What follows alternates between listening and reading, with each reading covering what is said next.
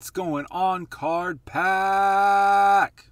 Today, we're going to look at the top 10 basketball cards that went up the most over the last week. And number one in particular is really interesting and says a lot to me about the overall market.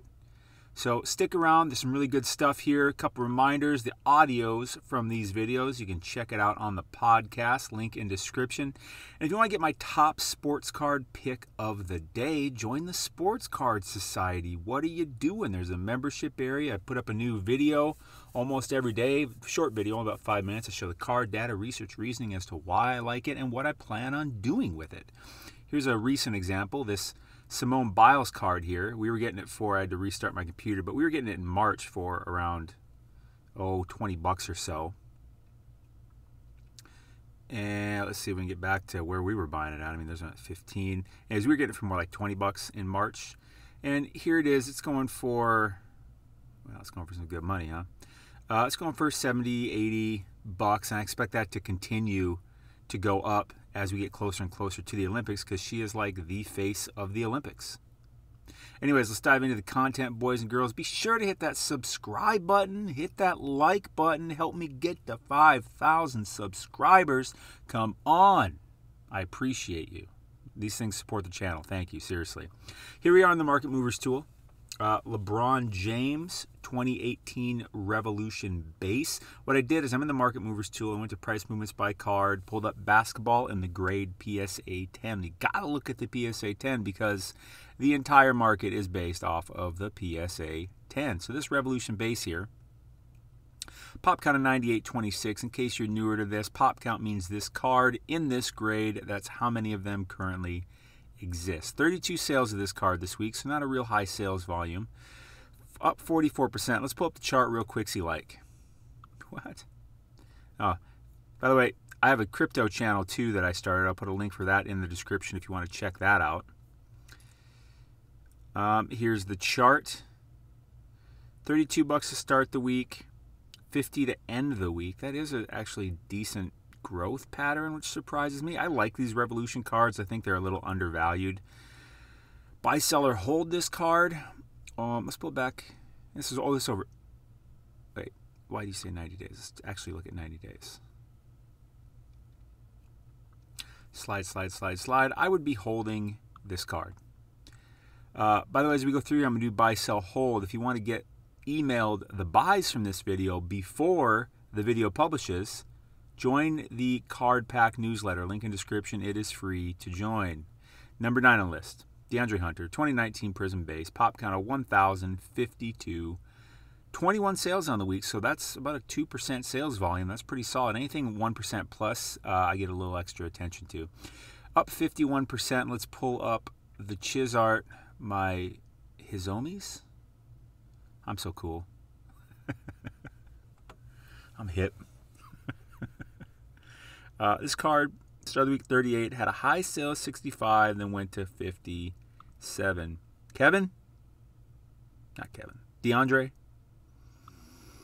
I think it's too risky to buy this right now. I mean, this is a hot position to take because, you know, they're in the playoffs, they're doing well, they are certainly exceeding expectations, but how much further do we have to go? Let's pull this back 30 dias for you Espanol speakers out there. Habla Espanol. Took 2 years of Spanish in high school. I don't know anything. It's sad.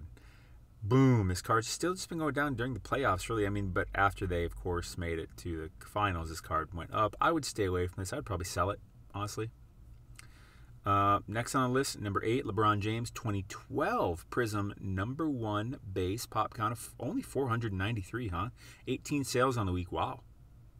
That's pretty solid sales volume. That's like almost 4%, up 51.5%. Let's pull up this chart. This is interesting. 2012 Prism is the first year of Prism. So this is an iconic set. So to have a LeBron James in this set is why having him in this Prism, even though it's not his rookie, would be a valuable thing to do. 762 bucks to start the week, and then it popped up to 1155 from 654. That seems fishy to me. Let's pull this back 90 days. Yeah, it's just been sliding down. It doesn't make sense to me. I think this is a bit of an outlier sale. It doesn't make sense. I think it might have been a shill bid. By the way, if you don't have a data tool, like I'm using this Market Movers tool here, which is certainly my favorite and the one I recommend, you got to have a data tool, people. You can't do sports card investing without it. I'm tired of saying it, but I'm not tired of saying it because I know there's a crap load of you listening that don't have a data tool and you have no idea how much you are handicapping yourself. Get a data tool. I prefer Market Movers tool. I'll put a link in description for this with discount code SOCIETY for 20% off your first month or your first year, whichever subscription you choose. I don't think I'd be buying this right now because it seems to just kind of keep going down here. I don't think it's hit bottom yet, but it's a good price. I mean, it was up here at 2,000 and now it's down here at, probably 700. Oof, I don't know how much lower it has to go. Let's zoom in on 30 days. So about $1,000, but he just got out of the playoffs. I think it could still have some settling to do.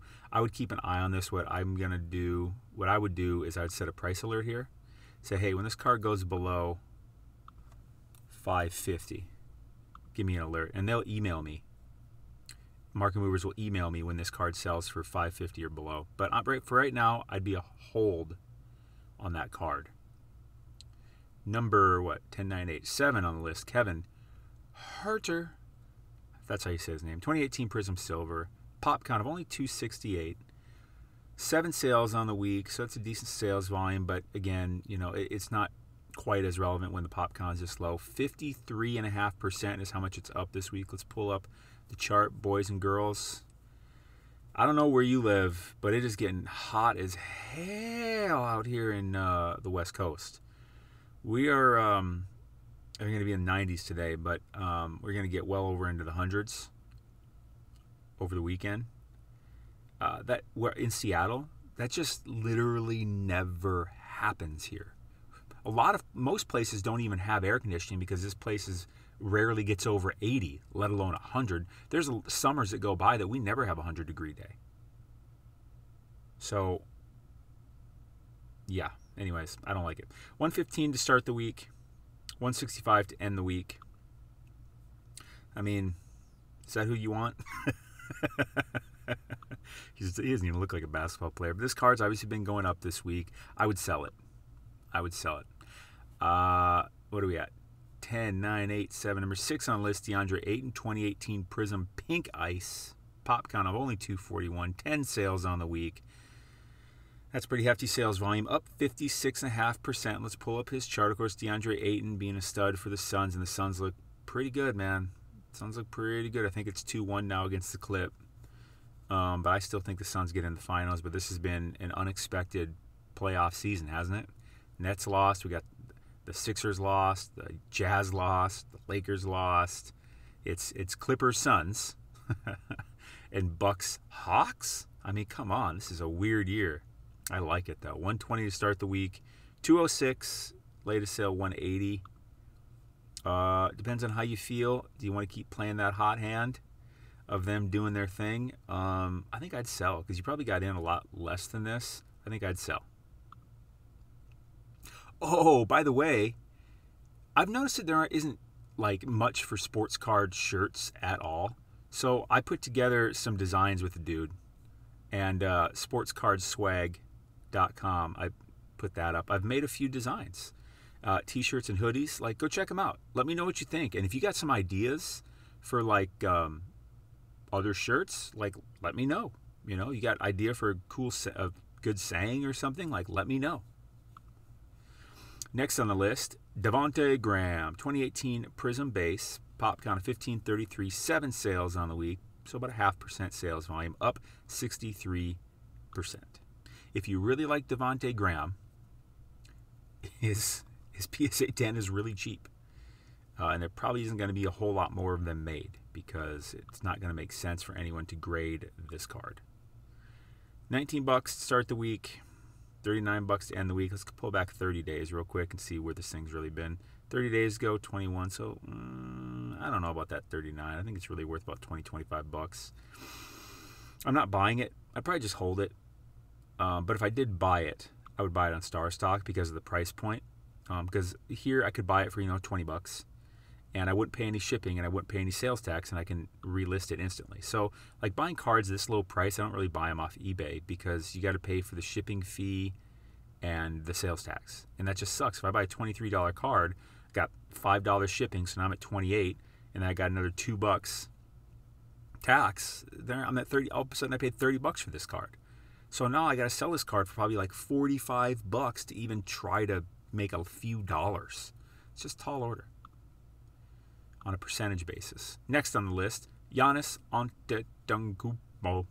I always have trouble saying his name. 2013 Hoops base. PopCon 1813, 17 sales on the week, so almost a 1% sales volume, up almost 69%. Let's look at the chart. Come on. Chart.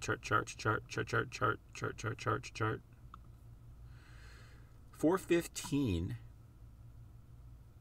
to start the week. PopCon of only 1,813. End of the week at 700, but right before it was 435. That seems suspicious to me, but I feel pretty good about the Bucks, and it's Giannis. Let's pull back 30 days.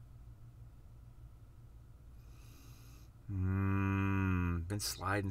I mean, if you're buying cards of players that are actually in the playoffs right now, you're making the bet that they're winning it all.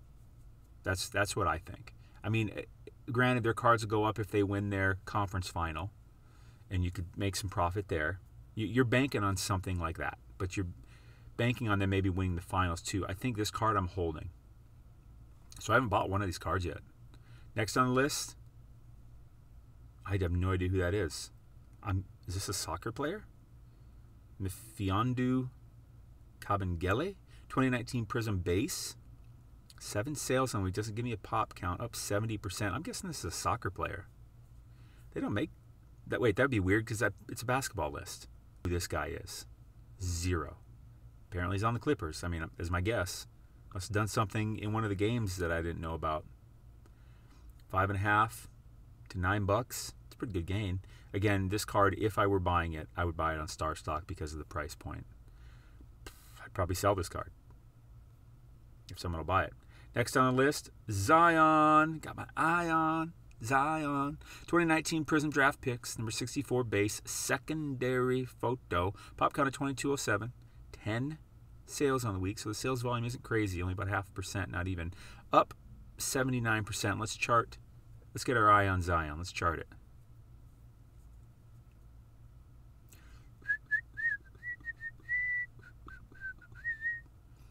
So, draft picks, obviously, they're in their college jersey. $38 to start the week, then 71, then 70. I have a feeling that was a dip down there and shouldn't have been selling at that.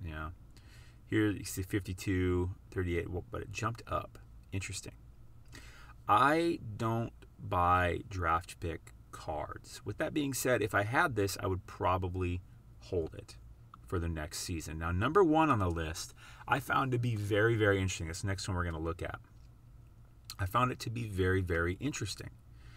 Let's just look at it. It's Zion, but it's his Chronicles number 1584 Flux. Pop count of only 381. 12 sales on the week. That's an over 4% sale, or over 3% sales volume. Up 92%. Do you even know what this card is? I don't. Why I really like this, let's chart it real quick. What I'm not just like, but what I really take away from this, what I started the whole video with, is it says a lot to me. I'm noticing a trend, people.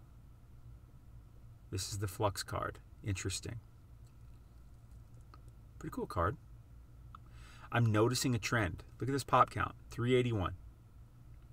Oh, good job, genius. Low pop counts are good. You've been around a while. No, that's not what I mean. I'm more interested in, of course it's low pop. This is part of what I'm looking at. I'll get back to it in a second. $69 to start the week, 68, and then it jumped up to 133. So that's interesting. That's kind of a big jump. But what I've been noticing, but you saw the sales volume on this thing, almost 3% sales volume. This thing is being bought. And I think Zion's approaching his bottom because he's been out for a minute. But what I'm really getting at is the trend I've been noticing is I've been seeing an increased sales volume in these alternative, lesser-known, low-pop cards of, major players. Younger players, mostly like Zion, Ja, Trey, Luka. this is what I've been seeing, and it makes sense to me, because if you look at it, you're like, well, the base is like 17,000 base Prism. And it's like, well, you know, this is actually a much rarer card.